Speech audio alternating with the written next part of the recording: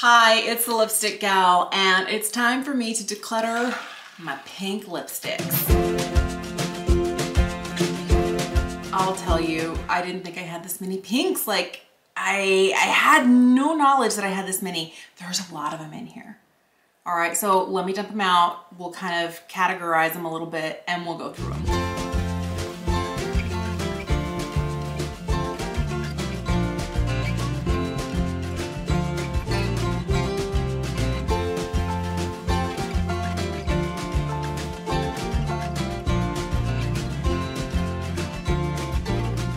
Here they are. There's 32 lipsticks. That's a lot. I know for sure I'm not getting rid of any of my Lisa Eldridge lipsticks. I'm gonna start by swatching these first. I love these lipsticks. Oh, this one is Velvet Pompadour. This is a newer one to me, but I love these velvet lipsticks. They're so good. This is an Insanely Saturated. This is Skyscraper Rose. Punchy. This is Velvet Petal. This is Love of My Life. This is one of those luxuriously lucent lipsticks. I love that color and that formula. This is Velvet Rain. This kind of leans a little bit more neutral, but I really, really like it. Here's another luxuriously lucent. This one is in Wonder Wheel. It's so bright and punchy. It's perfect for summer. Love this. This is probably my most used. This one is Velvet Muse. It's kind of riding a line between like a nude pink and a nude. And I've got it on the edge here, so it's kind of a weird swatch. But I love this one. I mean, like, yeah, it's flat. You can tell I reach for it all the time. So we're keeping these 7. Here's another one that I love. This is from YSL. This is a Rouge Volupté Shine formula. And this is kind of like a cool pink that I never really thought I would like. This is number 44. This is so good. This is like a nearly nothing lipstick. I kind of use it like balm, but it's so pretty. I've got some here from M Cosmetics. There is the formula they don't make anymore. This is the Infinite Lip Cloud, and this one here is in the shade Rose Nude. I don't know, I might have to keep this because it's just such a pretty color. I love this color. I think the problem I've been having is, although I think their new formula, I'm gonna hang on to this by the way, their new formula, which is their Soft Spoken Velvet Lip Cream, is so good formula-wise. I feel like most of the shades pull really orange on me because I have 4 shades and I think there's only 8. I think I already have like half of them. This one here is Intuition, and if you look at Intuition, it looks a little warmer, doesn't it? And this is supposed to be a deep rose. That does not look rose to me, and maybe it's on my skin tone, but I feel like every single one of these not bright shades turns this way, but the formula is to die for. I'm actually wearing this one today. I'm gonna put a little bit more on. That's staying. Here's the one that doesn't pull like brown at all. This one is a bright strawberry pink, and it is bright. I mean, yes. This one, by the way, is this shade Flutter. I really like this one, but this is one that I have to kind of be intentional about because I haven't figured out what sort of eye makeup to wear with this yet, but I am hanging on to that. All right, here's one I know I can let go of. This is the Color Stay Satin Ink. I never really liked this formula from Revlon. This is the shade Silky Sienna. I never liked this formula. I don't like this color. She can go. This is from Rose Inc. This is one of their kind of matte lip pencils. I think the formula is nice. I really like the color. The color is Quartz, but I haven't really used it. Okay, goodbye. Whoa, I didn't think I was gonna do that. Here is one, look how teeny tiny this pencil is. Like, this NARS pencil has given a lot of good use. This is Rikujian. This is, I don't even know if I'm saying that right, but one of my favorite. This is the satin pencil. I love this. I think it's a satin pencil, is it? Yes, it's a satin lip pencil. And I don't know if it's Rikujian or Rikugian, but love this. This isn't going anywhere.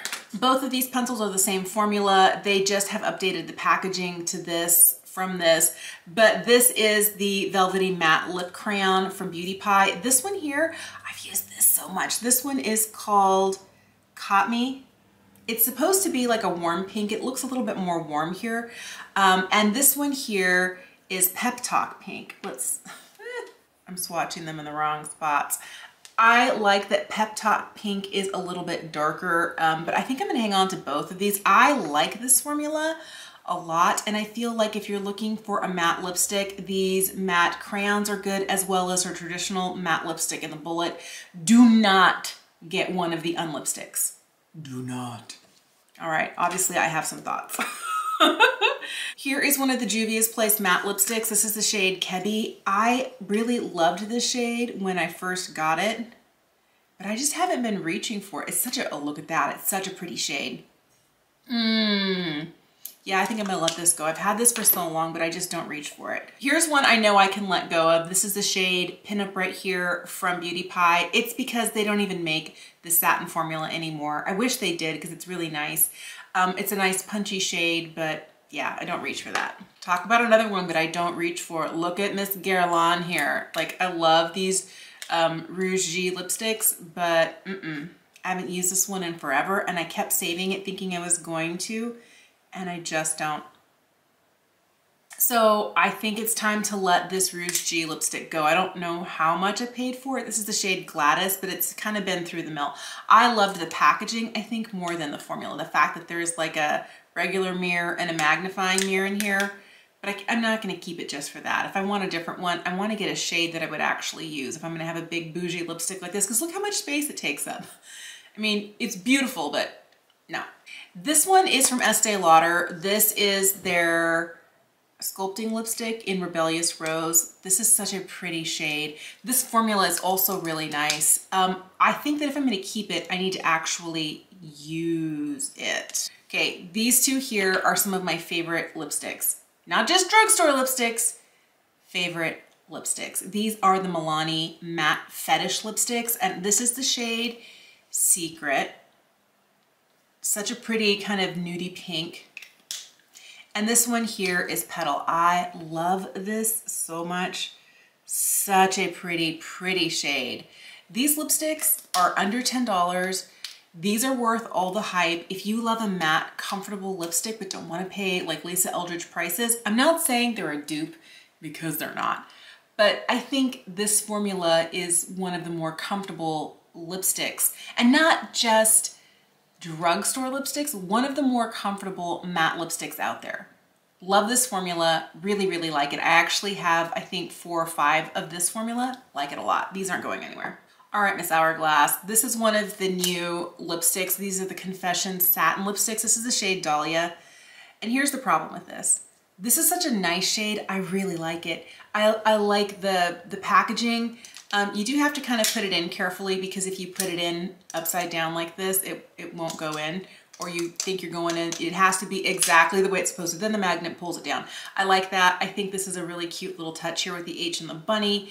But if you're standing it up, you got to stand it up like this. I like standing mine up so I can read what shade it is, but then it's going to be like falling over. That's okay. I'm going to hang on to it for now. She was $30 what dollars? $38. The problem I have with this is that the longer I wear it, there's something in here that turns my lips hot pink. Now, I have a lot of other lipsticks that stain my lips, but when this color on the surface wears off and I go to reapply, I'm applying it over hot pink lips, like hot pink lips. And so it doesn't read this color anymore. I like the way it feels on the lips, but I don't want to spend $38 on a lipstick that starts out like this and halfway through the day turns into this business here. Because I can reapply and reapply and reapply, and I can never cover up the pink. I don't know if it's just me. If you've had that experience, please let me know. Because like, I really want to love it. Everything about it is fabulous except for the deep pink it leaves my lips. Here's one I know I can let go because I've only swatched it and I've never worn it. This is the iconic Cherries in the Snow. It's such a pretty color. I just haven't worn it from Revlon. And I know that their super lustrous lipsticks are really nice. It just doesn't inspire me. I love the Revlon Glass Shine lipsticks. Yes, so goodbye Cherries in the Snow, but this one isn't going anywhere. This one is their Glass Shine, and this is Glossed Up Rose. Love this. It really reminds me of the, where is it? Of this formula from YSL. I feel like the formulas are similar, although the shades are different. They're so glorious. Love that. So I have this little tiny Interdit lipstick from Givenchy. This is a sample and I wanted to love this lipstick. This is, I think, shade 116, not 118. It's a really pretty shade. This leaves my lips drier than dry.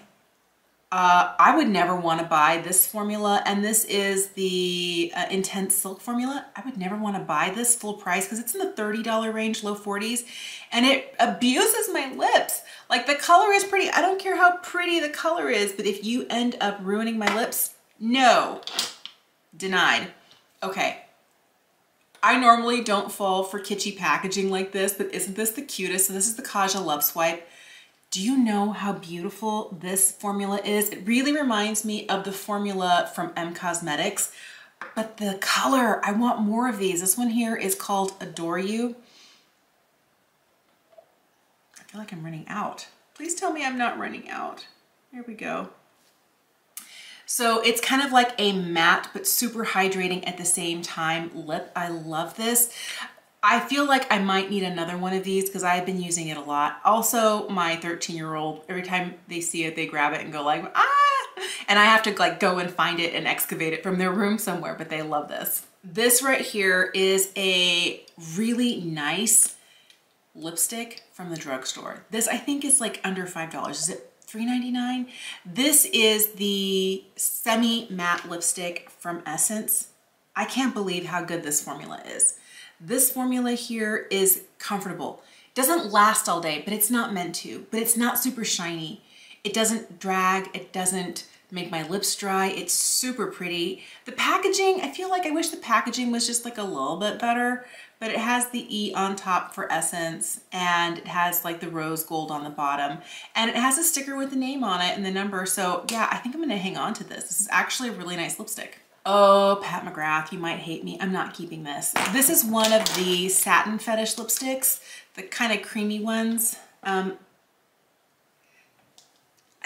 Okay, this is the shade of 404 Sextrology. And it's not a shade that I reach for. The formula's okay. It's not my fave. I don't know. I love the packaging. Like, come on. I love the packaging. But if I'm not wearing the lipstick, I'm not paying $39 for another one of these. Two Charlotte Tilbury. One is the Queen. This is a bright, like hot pink. Look at that. Wow.